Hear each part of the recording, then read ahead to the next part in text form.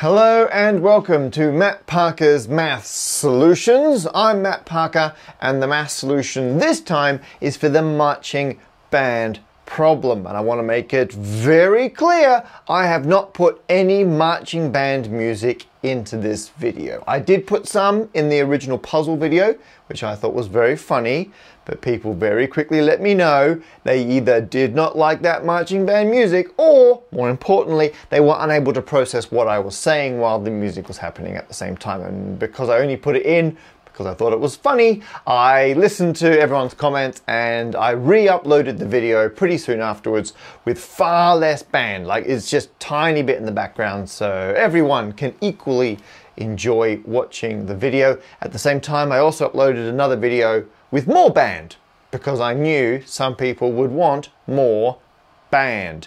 Both the original and the more band versions are unlisted videos and they're linked from the description of the original puzzle video, which is linked below, so you can check that out if you want. But I guarantee I have not put any band music into this video. So let's get straight into the solutions that people sent in. So this is MPMP12. Okay, I did not put that music in here, so the presentation is not, you probably can't hear me. I have no idea what sound level that's coming through at. Hang on, wait, let me, sorry. Deanna makes this solution presentation for me. She goes through and helps me with all the emails and then assembles this deck of slides, and she must have thought it was funny to put some band music in because you all complained last time. So anyway, sorry, not my fault.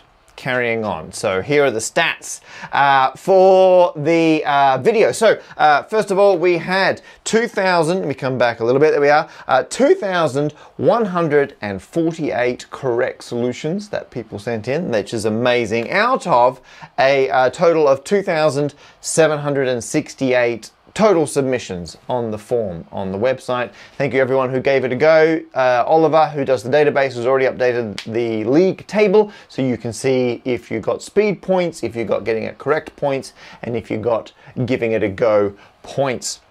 I will say a lot of people did complain that this one was a bit easy. Well, it's easy if you know the answer. I equally saw a lot of people saying, oh no, I thought it was easy, and then I realized I put the wrong answer in. So just because the correct answer occurs to you very easily doesn't mean it's easy for everyone. Maybe you've seen it before, or maybe it matches the way you think. Other people thought it was easy, it turns out they got it wrong. And we vary the puzzles. We want to make sure everyone can have a go. Some of them are more straightforward than others. In theory, all of them have a reasonably low floor entry point and a very high ceiling if you want to investigate more things as you go along. So well done. This case, 78% of you who submitted it got it right. Great work. And the correct answer, for those of you who are wondering, the number of people you need in a marching band so you can have 64 different arrangements as they march backwards and forwards is 7,000. Come on. That's... Can we get a file photo? Have we got a shot of Deanna? We do. All right, bring it in. There you are. Let me go over there. Hang on. Right, blame Deanna. Outrageous. Okay, sorry about that. My goodness. So anyway, correct answer, 7,560. So well done, everyone. The 78% of you who submitted it and got that number. Congratulations. And the puzzle this was the official phrasing that we did, number of people in a band. It's an old problem. I've seen it previously phrased in terms of like armies marching in different directions. I thought a band would be more fun, so I changed it. And a lot of people did say, basically, in other words, what is the smallest number that has exactly 64 dividers? And yeah, that's what we're saying, right? And a few people even put that in the comments of the video. No spoilers, please, in the comments. But yeah, that's what we were asking. And so part of the puzzle was to get all these ridiculous words and realize that's what you're trying to work out. Some people pretty quickly realized they can just go and get that from the online encyclopedia of integer sequences. I'll go over here. There we are. That's out of the way. And so, yeah, people realize what it was they were looking for. And so what you really want, you just need the 64th term in this sequence. So Jonathon Levy was one of the people who emailed in to say that is how they solved it. Perfectly valid. If you can recognize the math behind the puzzle, look it up in the OEIS. I have literally zero problems with that. Dan used Ruby, so and actually printed out all the factors of 7,560. There they all are, all 64 of them. I'll go over this side. There we go. So well done, Dan, for using Ruby. Who else we got? Matthew here used Visual Basic. Nice. Sent in a screen grab of their the outputs there. That's exhausting. Exhaustive as well, I guess. They just went through and printed them until they got to 64. So there you are. I'm now going to press any key to exit. There we go.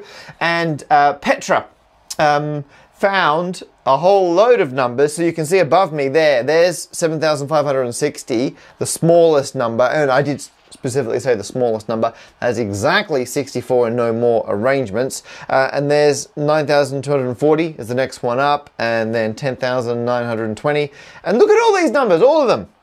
They all have exactly 64 factors, all the way coming down here. Here's the first one.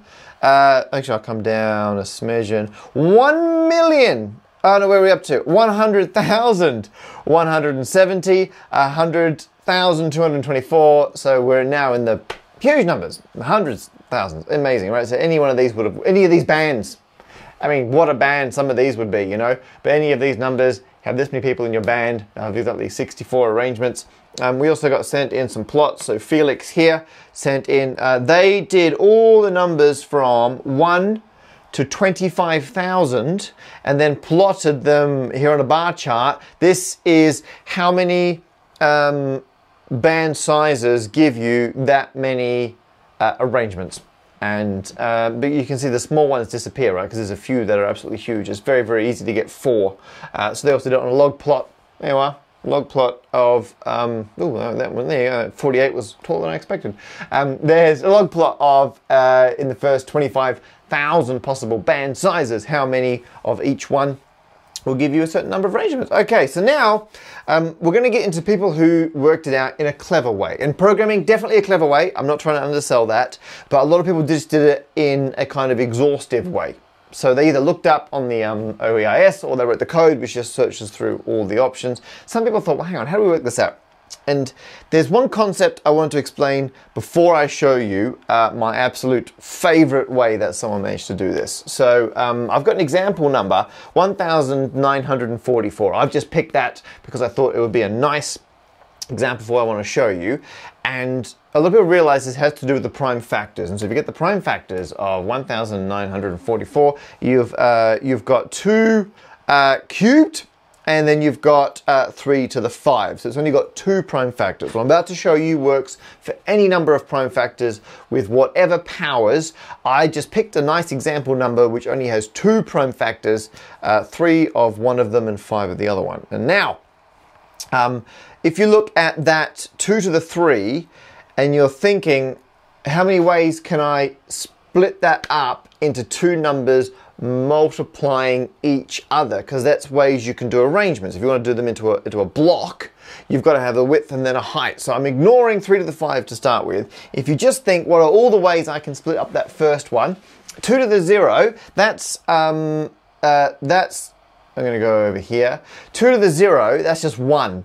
So that's just 2 to the 3 times 1. So that's everyone in a very long line. Then you've got 2 times 2 squared, 2 times 2 to the 4. And then you've got them the other way around, because I said it doesn't matter which way you orientate your block of band members, it counts as separate. So in fact, if you add all these up, you've got 4 ways you can do it. And interestingly, 4 is 1 more than 3, which was the power up here. And that's the moral of the story. Whatever the power is of your prime, there's 1 more than that. There's whatever that power is plus 1 ways to split it into 2 numbers that are multiplying each other. And then if you do the same thing over here with 5, 3 to the 5, there's 6 ways of doing it. And if I had another prime number, I could do that to that as well. And when you kind of put them all back together, so for one specific arrangement of all 1,944, you've got to pick basically one of these, and then you multiply it by one of these, and that will give you a whole block arrangement. And you keep them that way around because we've already got the duplicates for having it one way versus the other way. And so actually, if you've got, I know I'm on top of them, but you've got the 4 of these, and you multiply that 4 by 6 of those, you get 24. And sure enough, there are 24 ways that you can arrange 1944 into a block. Or rather, 1944, if you include itself, has exactly 24 factors. And so, sorry, that's a little bit hand wavy. I mean, this is probably a whole video in its own right, but I thought I'd try and do a quick version here. Sorry, it's not great. Moral of the story is, if you increment all of the powers of your prime numbers in the prime decomposition of your number, if you increase them all by 1 and then multiply them all together, you will get the total number of factors. There you are. That's it. That's what I'm trying to say. That's it. Okay, so the reason I'm going on and on and on about that is Martha here did a fantastic bit of working out. And so this paper, I'll link to it in the description, is really good. And so, but Martina, sorry, not Martha, my fault. Martina, apologies, had that already in mind, but then started with how many total factors they wanted, and then went back from there. So they were like, okay, well, I want 64 factors. So I know if I increase all the exponents of the prime factors by 1 and multiply them together, I'm going to get 64. And so here are all the ways you can multiply things together uniquely to get 64. There's 11 options. And so then what I need to do is subtract 1 off all of those, because if I have these exponentials, once I increment them all by 1, I'll get the corresponding one over here, and then that will give me 64. So these are the powers, the 11 options for what the powers of the prime factors of whatever the total number can be. And then you just work out which one's the smallest. So for each of these, to minimize the size of the number, Martina put the smallest prime with the highest exponent and then multiplied them all out, and sure enough, there it is. They found that 7,560 is the smallest one. A lot of people went down other paths of just going, oh, 2 is the smallest prime number, so it's 2 to the 63, or some people had 2 to the 64. Or people were like, oh, it must just be this, 64 smallest primes, or 63 smallest primes and 1. But it's interesting because to keep it smaller, you can have multiples of the smaller primes, but because you've now got identical primes, you've got fewer combinations. So actually the whole thing I thought was a really interesting balancing act of which is the smallest number to have any given number of factors, because you've got this trade-off of having more unique primes, gives you more combinations, but makes the number bigger, versus smaller primes, keeps the number smaller, but limits your number of combinations. And so there you are, the interesting balance that comes out there. You want 5 and 7, just one of those each, and then 3 of each of 2 and 3. There you go. And the next smallest one, what do we got? 9,000. There's your next smallest one.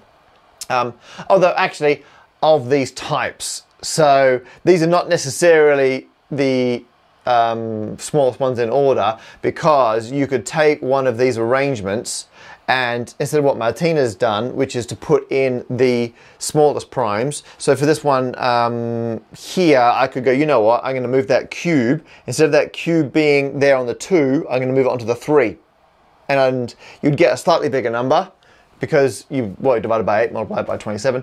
But you still have the same total number of factors afterwards. So, these are just the smallest cases for each of the 11 types that Martina... I've gotten distracted. Let's move on. A bunch of people did it working out by hand. So actually you can see that working out that Sam's done there, that line there, the product from k equals 1 to n of 1 plus, well, they've used an alpha k to represent the exponents of the prime numbers equals 64. That's exactly what I was trying to explain before and what Martina used. Sam has done it here, but worked it out on a whiteboard. Good work, Sam, from the hectagon. And Adam here has a whole presentation. Similar logic, is really nice. I'll link to it below. I think it's on Google Slides, whatever they've got. It's in Google Docs. I'll link to it. James, again, lots of working out. And James had an interesting observation that the correct number, 7,560, is between 2 primes. And they've also said that 9,240, next one up, is between 2 primes. And they're wondering, is that interesting? And so I quickly went and checked over on Martina's one. If you get next one up is 13, 440. If you go one below that, it's not prime. I also checked back on the exhaustive list we had earlier. The third case, third absolute smallest, just over 10,000, is not between two primes. But it could, I don't know, maybe this was something in there. So James, nice observation. I don't think it leads anywhere, but I've only done the most cursory of checks. We're now into honourable coding mentions. So Deanna likes to pick out a few of her favourite bits of code. This was the winner this time, Lizzie, and it came with Deanna's favourite email of the week, because Lizzie said that them and their husband compete over who can solve the puzzles fastest. Either Lizzie writing code or their husband using Excel. This time, the code won by a long shot. I mean, I don't know, by default, I'm often team spreadsheets, but good work, Lizzie, and the code, as you can see there, that did it way faster than using a spreadsheet. So well done. I'm not saying I'm going to start coming up with puzzles that heavily favor spreadsheets over code, but I'm not going to do that. That would just be a joke. Alex sent in this as well. So, oops, Alex Goodall. I don't fully understand what's going on here.